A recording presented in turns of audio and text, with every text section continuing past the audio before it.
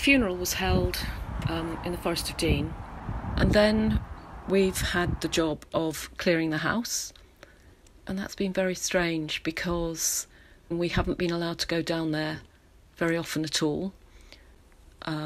So decisions have had to be made about what things we throw out, what we want to keep, but we're having to do it without the whole family being there.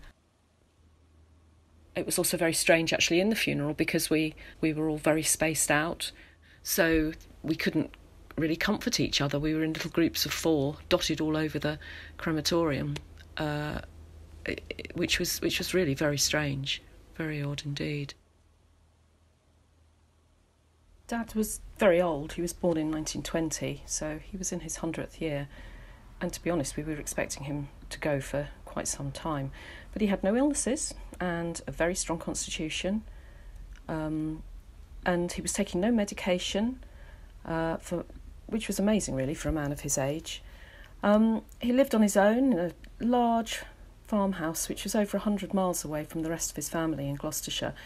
He and his wife, he and Mum, moved there from Surrey over 30 years ago. She died 7 years ago, and we thought he'd follow really soon after, but he didn't. It was a very lonely existence, but one he didn't really seem to want to change. He wouldn't go into a care home, and he refused to come and live with us. But as lockdown hit, it meant that we couldn't go and see him. So the last time we were with him was, last January. But then a few weeks before COVID hit, he kept falling over, and we decided the time had come where he really couldn't live on his own anymore. So we moved him into a care home literally just 2 weeks before we all went into lockdown. Fortunately, his memory was fairly poor, so he didn't necessarily realise how long it had been since we'd seen him.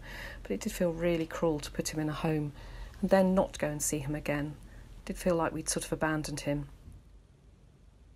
And the other thing was that we weren't able to go back and have a wake. So it all felt a little bit like we'd been cheated, to be honest.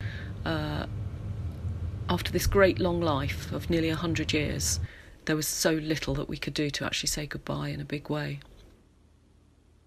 The care home staff did get him to record a birthday video message for Fred when he got to his 18th birthday, which was lovely. He died just a couple of weeks later.